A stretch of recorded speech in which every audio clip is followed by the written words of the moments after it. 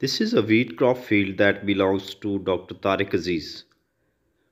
Tariq is an agronomist and he is there in the field to observe visual symptoms for any biotic or abiotic stress. For example, water stress, nutrient stress, or diseases.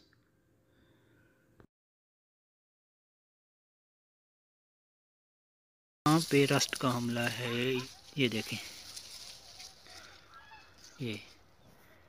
ये rust की वजह है। Crop diseases and insect pests are nightmare for a farmer, reducing his profitability and increasing his cost of production. All insects are not harmful. Some of them are useful for their roles in pollination and predation. The harmful insects or insect pests damage the crop directly by feeding on them or indirectly by acting as vector of pathogens. Identification of plant diseases as well as harmful or beneficial insects is critical for developing the integrated pest management strategies against pathogens and insect pests, which together cause 50% yield losses of the total losses caused by biological sources. Plant diseases and insect pests often change the course of history. For example, potato blight destroyed half of the potato crop in 1845 and about 3/4 in the next 7 years, known as the famous Irish potato famine or the Great Hunger. The Great Hunger caused the death of 1 million Irish, with at least another 1 million who were displaced from their homeland. A fungal disease called rust is of historical importance which affected the human history for centuries. The rust caused the Soviet famine of 1930s and prompted Mexican farmers to seek help from the US during 1939 to 1941. In 1943, the famous Bengal famine caused millions of farmers to abandon farming and join the British Army. This famine was caused by rice crop failures due to a diseased brown leaf spot. In 1860s, coffee rust disease was introduced to Sri Lanka.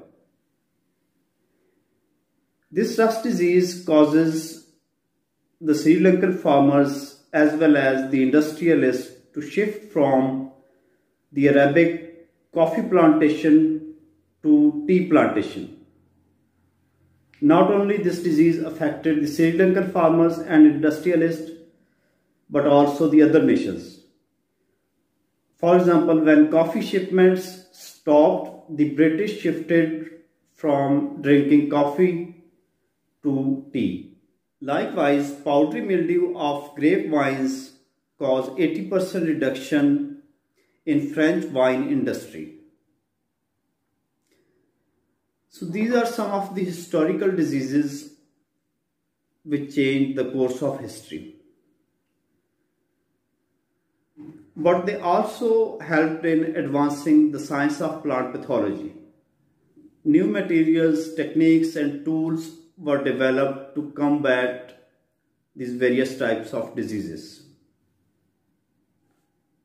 However, some of the diseases still continue to threaten crop productivity and our economies. For example, rust and brown leaf spot.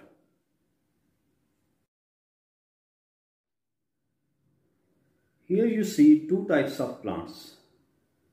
One plant is at ease and the other plant is not at ease. The plant that is at ease, we call it a healthy plant, and the plant that is not at ease, we call it as unhealthy or diseased plant. So a disease is any deviation of the plant from one or more of its normal physiological functions. The important physiological functions of plants include cell division, photosynthesis, respiration, transpiration, and absorption of water and minerals. The deviation of plant from its normal functioning is caused by three things: a disease causing agent, what we call as pathogen, a susceptible host, that is plant, and the favorable environmental conditions. These three factors together form the disease triangle. So a disease may also be defined as the malfunctioning of afflicted cells and tissues attributed to the presence of a causal agent which produces a symptom. For example, changes in form or physiology or integrity or behavior. A symptom is plant's response to pathogen that we are able to see. The extent of damage caused by a pathogen and plant's potential for recovery from the disease depends on the nature and prevalence of pathogen, the kind of cells or tissues affected, and plant's resistance or susceptibility to a pathogen, as well as one or more of the environmental factors such as humidity or temperature. If plant leaves are affected by a disease like blight, then plant's photosynthetic area is reduced, whereas if a root is affected by a disease such as root rot, the conducting vessel may be affected, affecting the translocation of water and minerals, decrease in photosynthesis, and ultimately decrease in yield. There are tens of thousands of diseases which must be classified in order to be able to identify and manage those. Like crops, weeds, and insects, plant diseases can also be classified in several ways. The operational categories of plant diseases include classification based on symptoms, plant organ that is afflicted, plant category, the causal organism or factor. Common plant symptoms include blight, rots, canker, rust, smuts, mosaics, and yellows. Based on plant organ afflicted, diseases can be categorized as root diseases, foliage diseases, fruit diseases, stem diseases, or kernel diseases.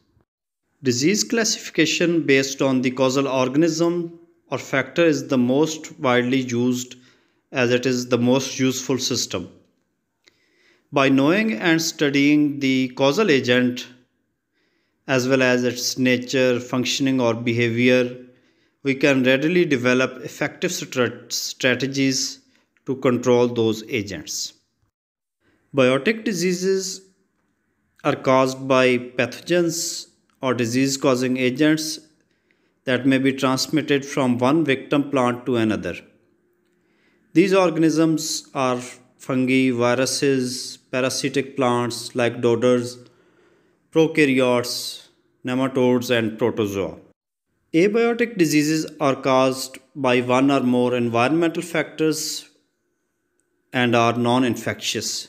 They include abnormal levels of growth requirements, for example, too high or too low temperature, drought or flooding stress, low or high light intensity, nutrient deficiencies or toxicities, lack of oxygen, pollution, improper culture practices, or improper pH.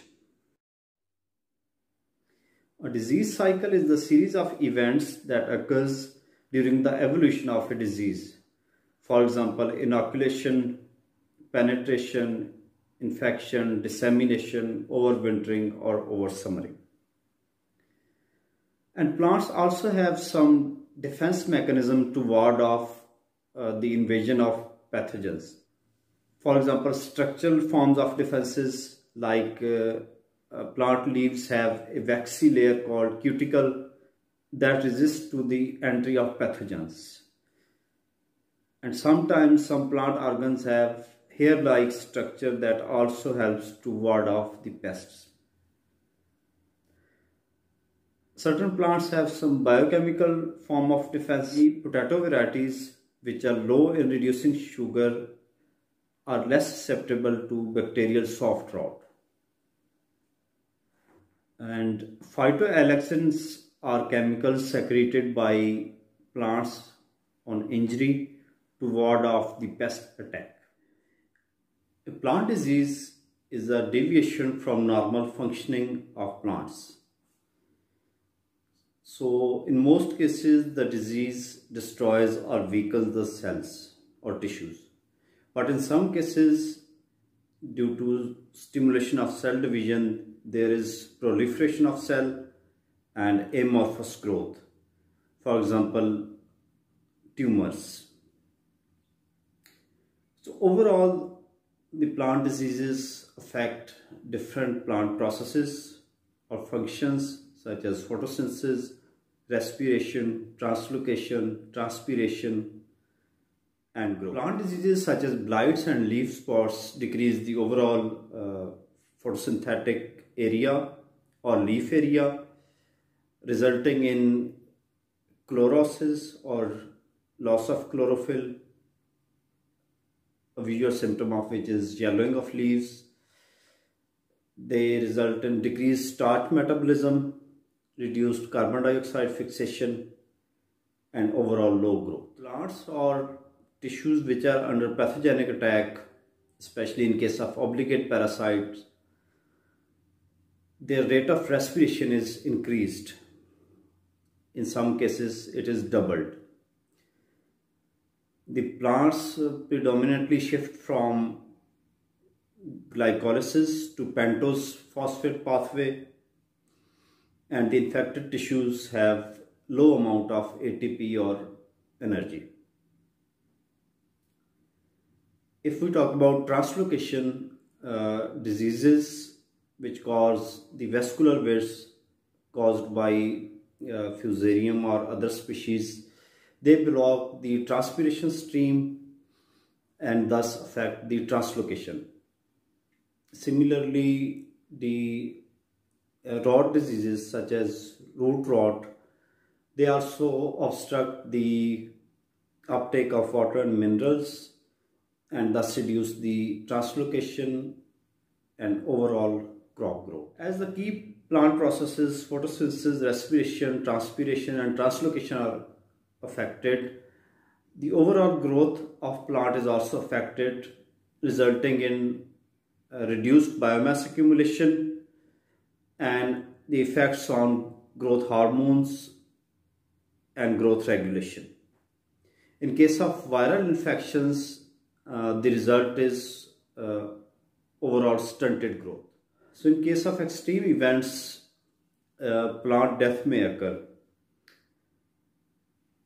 of the whole plant or of the economic or marketable part of the plant. For example, damping of disease in which the whole seedling is killed, or the ergot disease which affects the grain formation and destroys. Plant diseases affect the overall biomass accumulation or biological yield, while others affect the marketable parts such as storage out of strawberries.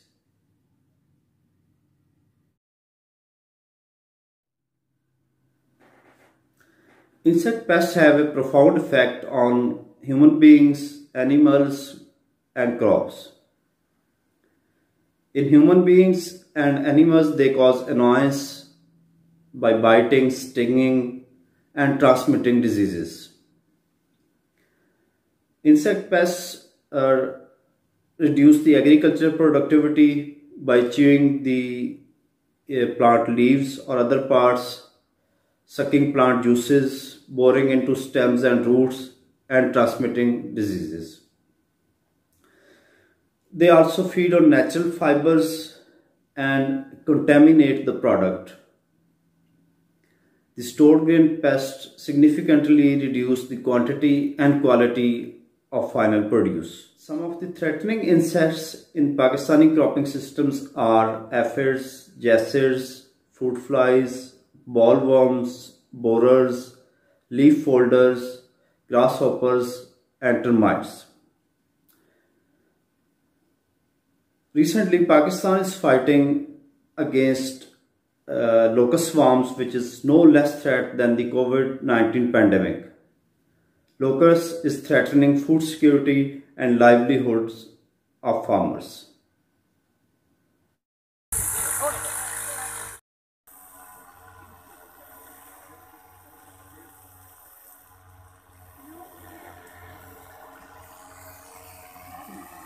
जी इस वक्त जनाब रात के तकरीबन 9 बजे हैं, drone से spray कर रहे हैं। Insects are small, invertebrate and highly successful creatures in the animal kingdom. About 80% of all animal life consists of insects. And about 600 species of insects are known as pests. Insects belong to the phylum Arthropoda and class Insecta. Insects have 6 legs that are jointed. Segmentation, that is a main body with 3 segments. An exoskeleton, that is a shell-like outer covering. And bilateral symmetry. There are many theories why insects are so successful.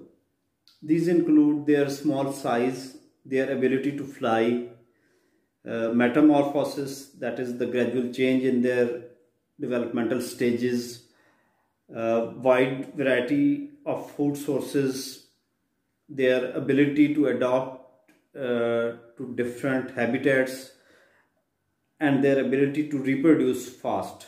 They have multiple or multi-generations. There are 600 species of insects that are known as crop pests. However, all insects are not harmful. Some of them are very beneficial, called as beneficial insects. Insects have many benefits. For example, they are food for human beings, aquatic life and birds. They are decomposers and play their role in nutrient cycling. They act as parasites and predators. They play their role in pollination, and they make useful products like silk, honey, beeswax, etc. Based on mouth parts and feeding habits, insect pests can be categorized into chewing or sucking insects.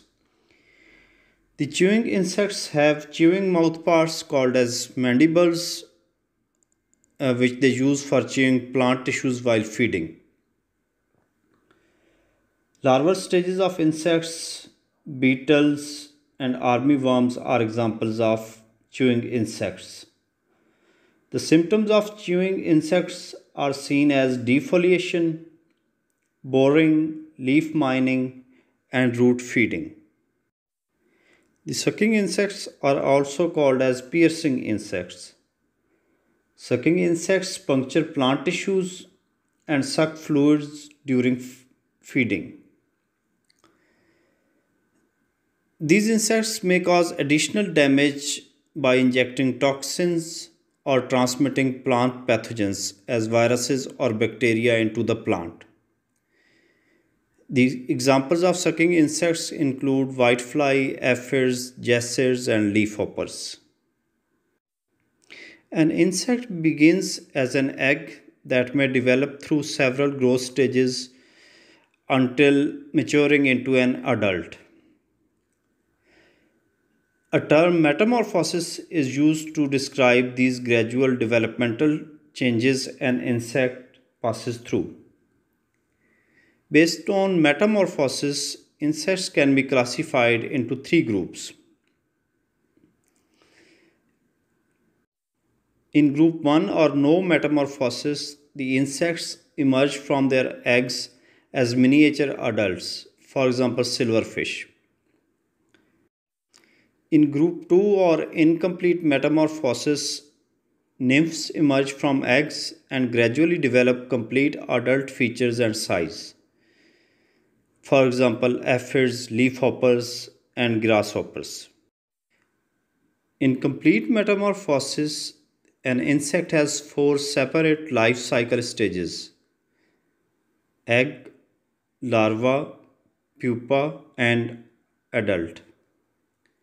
Examples of insects with complete metamorphosis include butterflies and stem borers. One of the most tedious jobs on the part of agrarians, in particular agronomists, entomologists, and plant pathologists, is the control or management of insect pests and diseases. So a sound pest management strategy is based on 5 basic principles. Number 1 is exclusion. In this strategy of exclusion, an organism is prevented to enter into a locality, and if that organism is able to enter into a locality, it is prevented from establishing itself.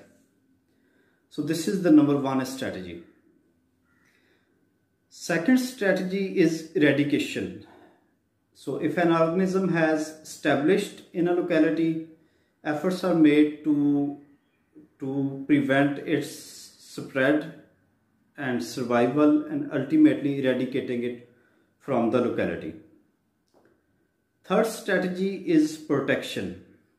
For example, for a disease to happen, 3 things are required: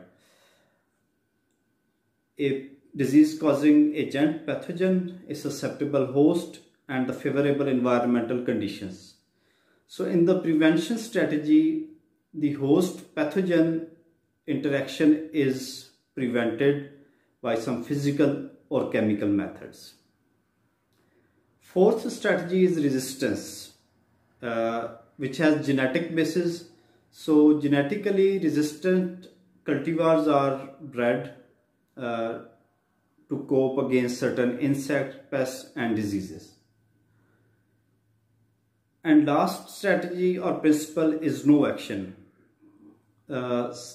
Simply the presence of a pest or an insect or pathogen does not warrant the implementation of a pest management strategy. So only those pests are focused which are of significance, importance, or they are the major pests. In case of minor pests, no action is taken immediately, but certainly they are kept under watch and ward. The important considerations for designing a pest management strategy include the density of pest populations, an estimate of the expected crop damage, and economics of management strategy that is being considered. The economic injury level is an estimate of the pest population density at which the value of the crop yield loss prevented is equal to the cost of implementing a treatment. And the action threshold is defined as the pest population density at which treatment is necessary to prevent economic injury or prevent the pest population from reaching the economic injury level.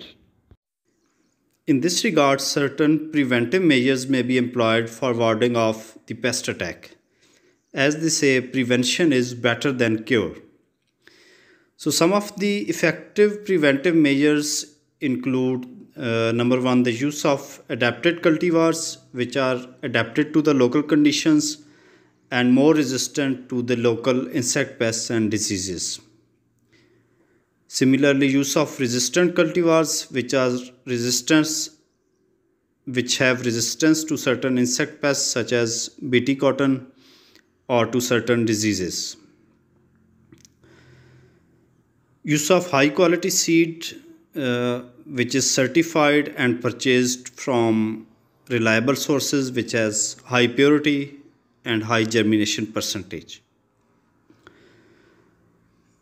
Seed bed should be prepared to provide a proper medium for crop growth, and tillage operations that remove weeds are highly effective in controlling pest attack, because weeds are an excellent alternate host for different kinds of pathogens and insect pests. In greenhouse production or controlled environment production, the soil or any other growing media that is being used must be sterilized against soil-borne pests. Planting time can be adjusted to avoid different diseases or insect pests. For example, it is recommended to sow the rice nursery after 20th May. Adequate nutrition and irrigation improves the health of plants, which are better able to resist the pest attack.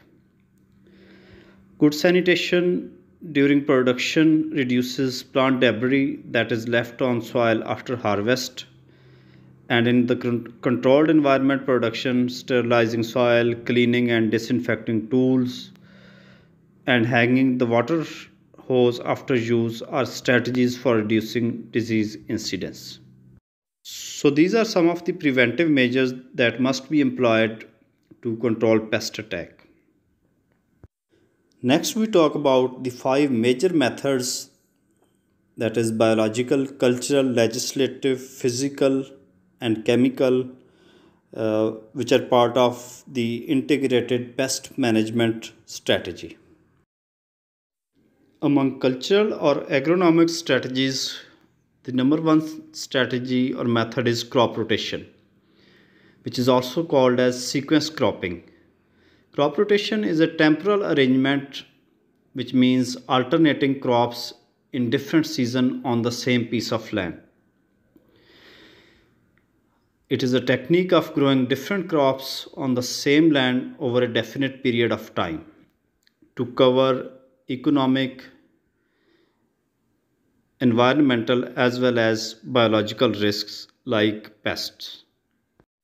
Crop rotation is an effective strategy to control weeds by including a multi-cut fodder crop in weed infested fields.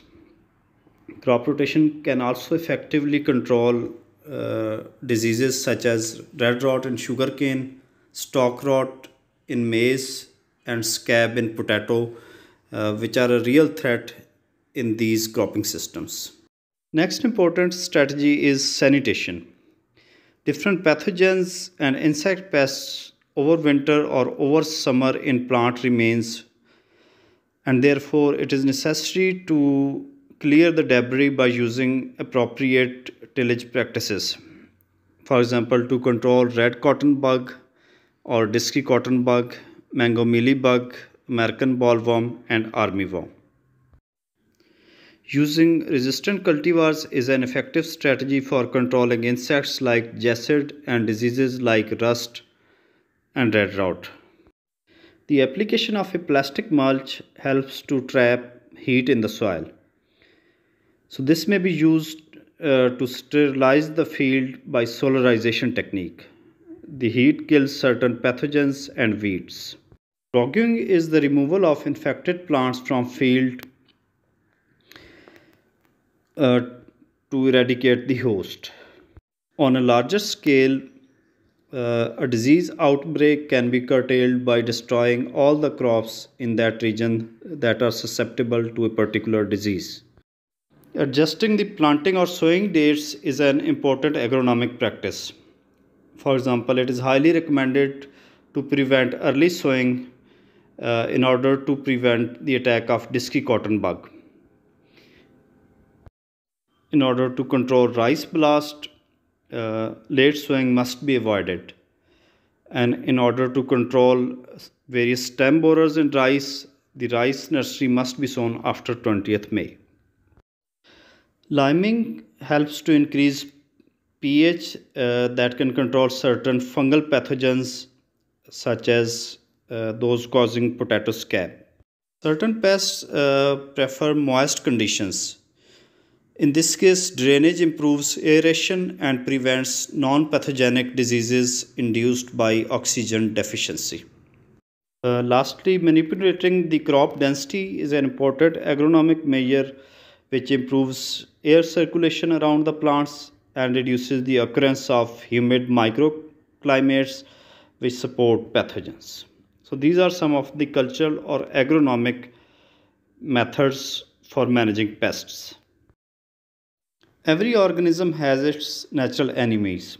Therefore, biological pest management is probably the oldest method of pest management that is based on the ecological principles.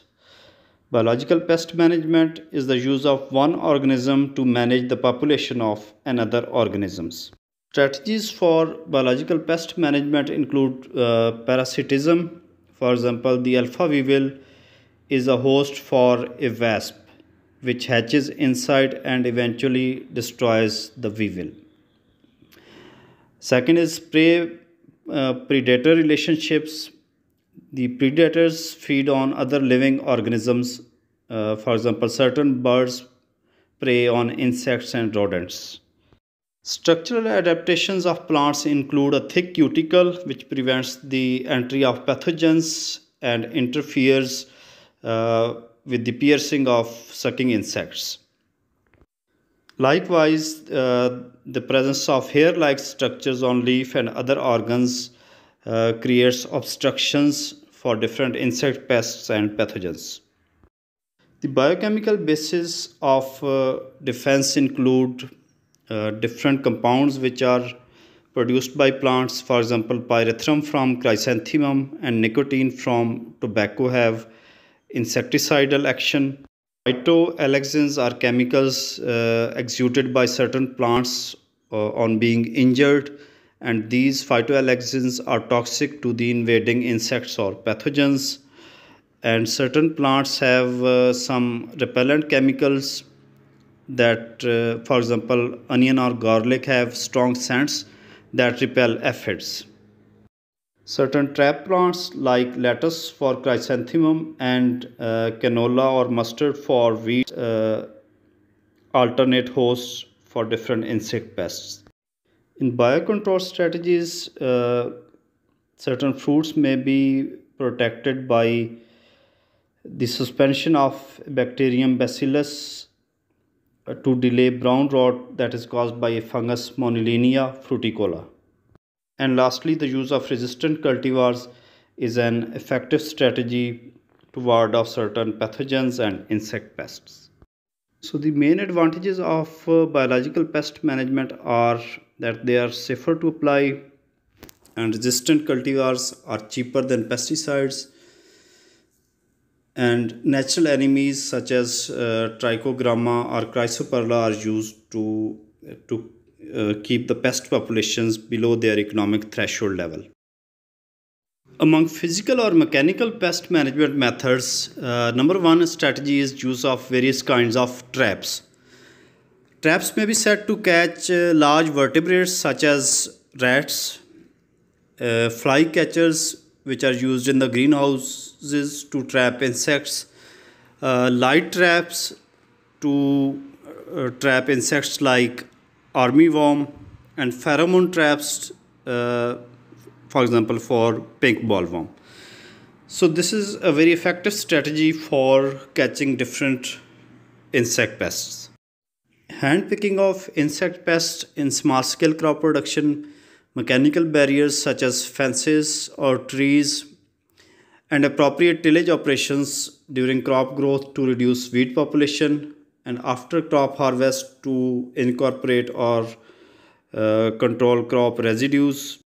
Solarization in the field and sterilization in the controlled environments use heat to control different kinds of pathogens in the soil.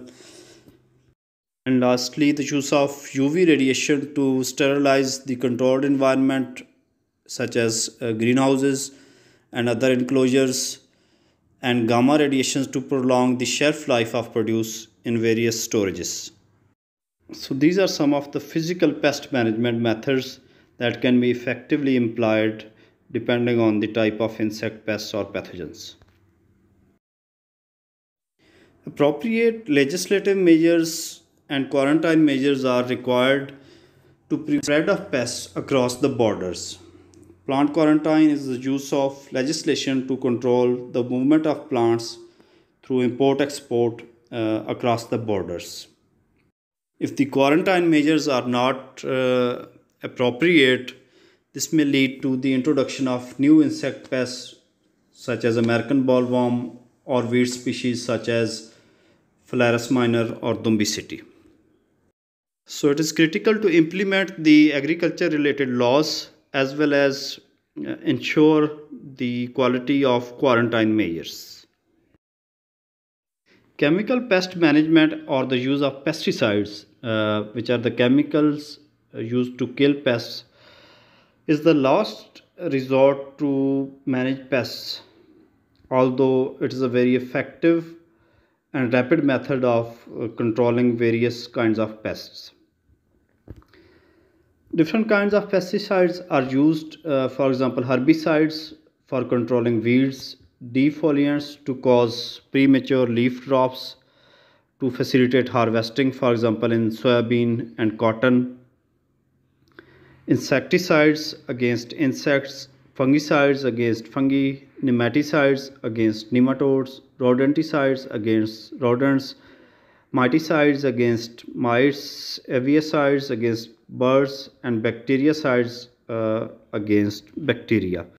These pesticides can be developed from natural products such as neem or pyrethrum or tobacco or other living organisms, and they can also be developed from artificial compounds or synthetic products. Different mode of actions include contact action. The contact insecticides kill upon making physical contact with the target organism, and stomach action, which kills upon ingestion by the insects.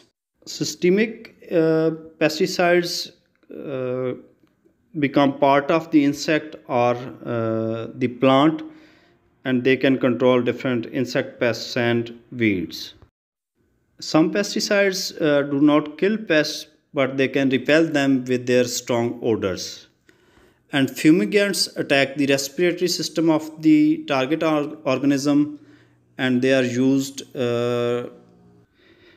on soil or used in storehouses against stored grain pests. The utmost care is required for formulation and application of pesticides for protecting crops against various kinds of pests. The indiscriminate use of various pesticides have resulted in the development of resistant strains.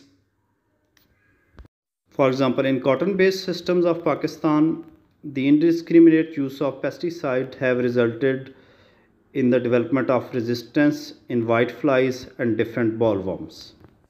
Pests are annoying organisms of animal or plant origin that are detrimental to humans or human concerns such as crops and livestock. In order to manage pests, it is highly recommended to use an integrated pest management approach, because agriculture in the integrated pest management approach, agriculture is considered as an agro-ecosystem. So we need a holistic approach or an interdisciplinary approach that is not reliant on a single approach. For example, if we are just using a chemical approach, this may lead to the development of resistance. And if we are suppressing one particular species of insects or pathogen, this may result in a shift in the balance of agro-ecosystem in favor of a new pest. So IPM is based on three basic principles, which are the ecological base, the economic threshold level of natural pest populations. So we need to keep the pest populations below levels that can cause economic loss, and pest suppression, not eradication. According to FAO, IPM or integrated pest management is the careful consideration of all available pest control techniques and subsequent integration of the appropriate measures that discourage the development of pest populations and keep pesticides and other interventions to levels that are economically justified and reduce or minimize risk to human health and environment. IPM emphasizes the growth of a healthy crop with the least possible disruptions to agroecological systems and supports the natural pest control mechanisms.